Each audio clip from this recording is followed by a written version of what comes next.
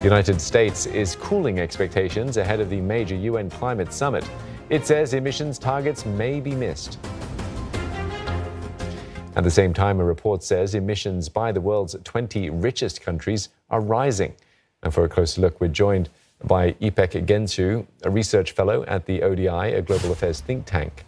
Thanks so much for joining us, Ipek. Firstly, rebound in emissions across the G20 countries after 2020. Not surprising, perhaps, but how concerned are you about the extent of that rebound?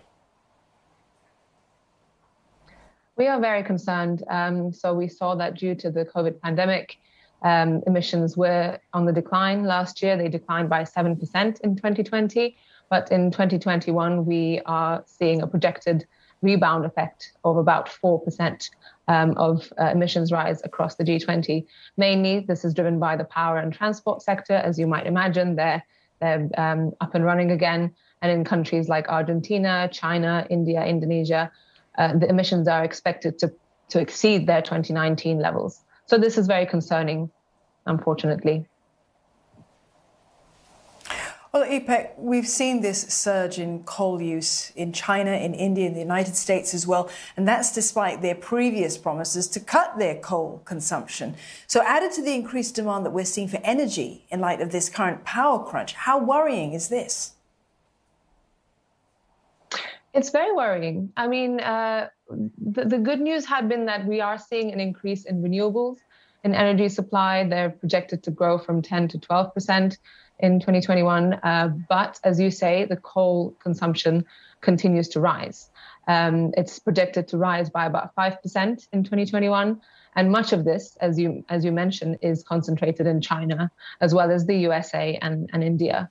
Globally, China remains one of the highest producers and consumers of coal. And recently, they made a commitment to actually phase out their financing for coal internationally, which is very welcome. But unfortunately, at home, they continue to invest in coal, and we are seeing the rise in emissions. We are also seeing the rise in and consumption of gas, which is another concerning point. So these two fossil fuels together, we must make stronger pledges and act on those pledges to phase them out. And what could be done then to encourage these countries or put pressure on them, in fact, to transition to low-carbon economies? Well, I think it's knowing the risks of climate change and seeing them. So our report today shows that G20 members are already experiencing firsthand some of the impacts of climate change, and the whole world, actually. You know, this year, as alongside the pandemic, we've also experienced atrocities through fires, to floods, droughts, extreme cold and heat waves. And all of this is coming with a price tag. So rebuilding this infrastructure has been very challenging for countries. So I think knowing the price tag and seeing the impacts firsthand is going to convince countries to act. And of course, also seeing the human impacts and lives lost, as well as destruction of ecosystems. I think all of this is now going to hopefully try to make people act more strongly. But it's also knowing the benefits of the transition, seeing, not just for climate, but also for air quality, and in terms of, stabilizing our reliance on fossil fuels and the price volatility of those, seeing how healthier lifestyles with less meat consumption, with less car use and more public transport use, all these things go hand in hand. So I think seeing some of the positive impacts of the low carbon transition is going to convince us. And finally, I think it's also seeing the people on the street really wanting this change, young people on the street, but also businesses, industry, all these stakeholders now calling for more robust change. Hopefully it will convince our leaders. Well, this year is such an important year for climate action, Ipek. I mean, COP26 is a chance for countries to expand their climate goals. What actions must world leaders take in order to meet the 2050 goals that they have now? So our report shows that, power sector is a huge part of the emissions. It's responsible for about 30% of G20's global greenhouse gas emissions. So we really need to focus on increasing the share of renewables and expediting the end of fossil fuels. As I mentioned, this is the phase out of coal, but also of natural gas.